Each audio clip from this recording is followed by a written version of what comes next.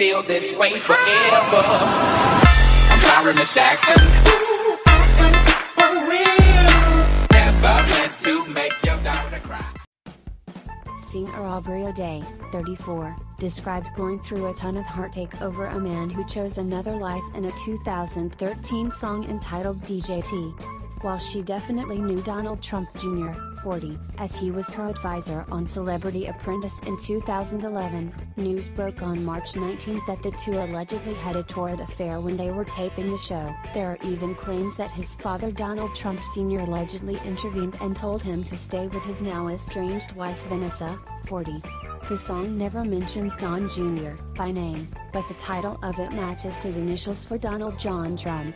Was Aubrey trying to tell us something way back then? Aubrey laid bare lyrics that describe an affair where her lover left her to go back to someone else and they both still had feelings for each other. The opening of the song is a phone conversation between herself and another man where she asks, "You can say it was all a f***ing fairy tale or you can say it was real, but I need to know and you know.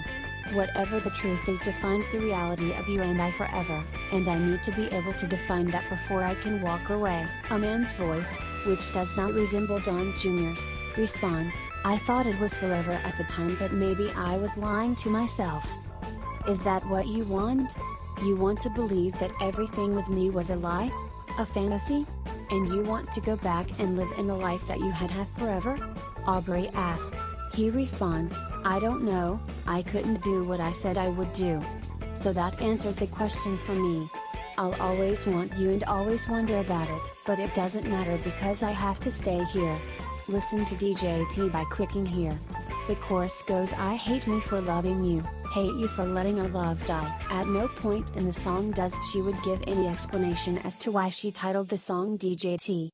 On March 19, Perez Hilton broke the story that the president's son allegedly fell for Aubrey when she was filming Celebrity Apprentice with him in 2011. Don Jr. was very aggressive, pursuing her, telling her he loved her and that he wanted to be with her, the site reported.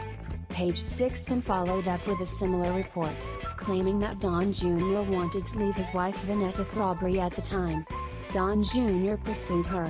It was him who chased her, a source told the publication. He told her that his marriage was already in the process of dissolving. The insider added that Trump Sr. allegedly told his son to knock it off. When it came to the alleged affair, his family pressured Don Jr. to stay in his marriage. Vanessa Trump filed for divorce on March 15 after 12 years of marriage to Don Jr.